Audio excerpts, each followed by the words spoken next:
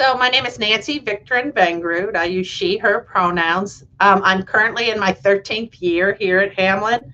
I am retiring August 20th, though, so that's into my 14th year.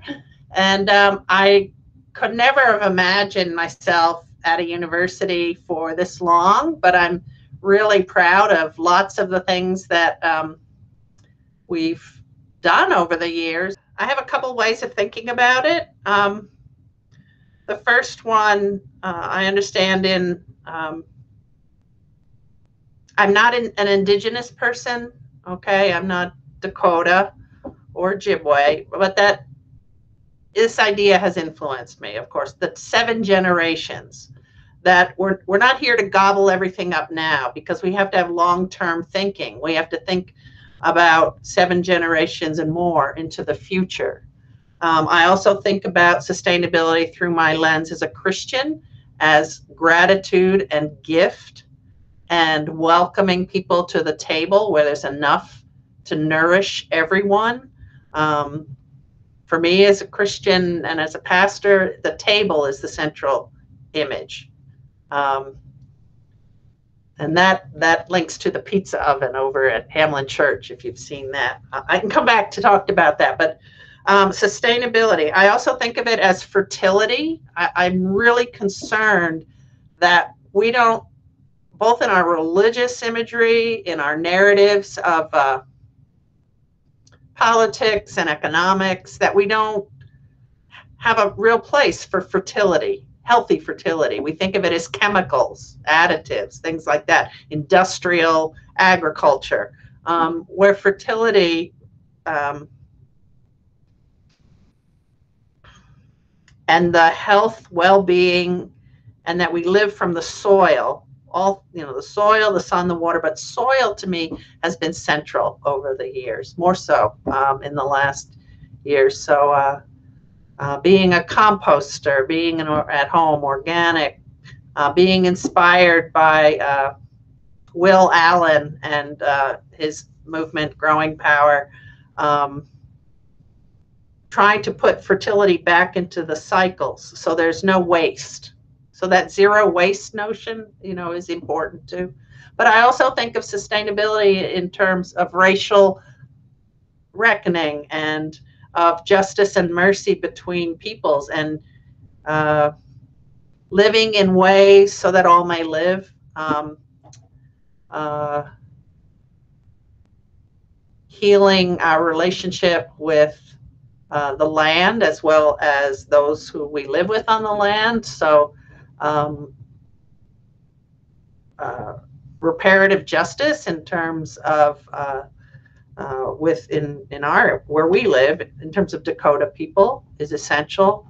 The Wesley Center did several conferences over several years in connection with Dakota elders around the 150th commemoration. So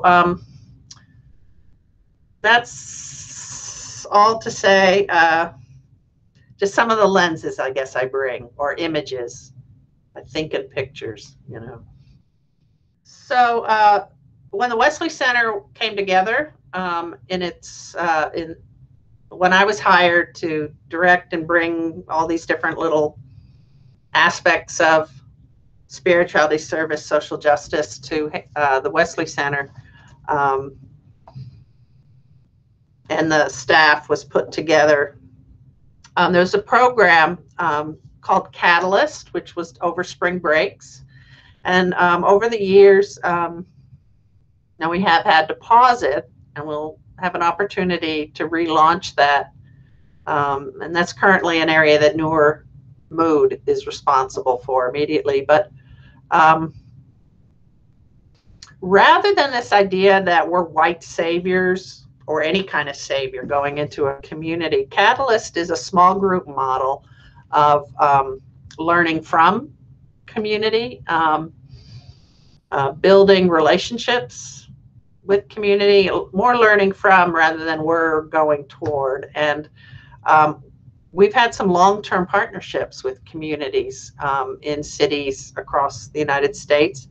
But when I think of sustainability, I think of some of our, like when I started, we, and I went on this my first year, we went up to White Earth and worked with Winona LaDuke and the maple tree tapping. So that was, we're learning about sustainability through Ojibwe people, and particularly Winona's organization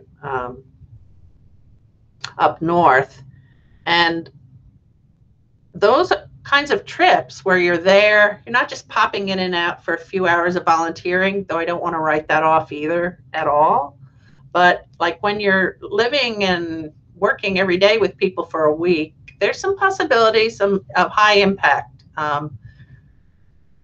in students' lives. So I'll say that about the maple syrup, maple tree tapping that we were involved with for several years. We've developed, I mean, these are projects that I've been kind of very close to. We developed a partnership. We had 2 trips go to San Francisco, and one of them was volunteering with LGBTQ communities, and the one that I was involved in starting up with a student. We worked in food kitchens, and in particular a St. Gregory of Nyssa Episcopal Church out in San Francisco. They, once a week, right in the middle of their sanctuary, they set up their weekly food distribution. And I found that just a very awesome connection of like, what is this table for, And it's for people, it's for community, it's for food, food accessibility. So we were involved with that for a period of time, for several years. We went to Milwaukee because Will Allen, I mean, I don't know if you, his organization has gone through several changes now. It was called Growing Power in Milwaukee, where he took some old greenhouses and began this incredible food growing, community growing work in Milwaukee. So these are all Catalyst has had trips that have sought to learn from people who were attending to sustainability in new ways.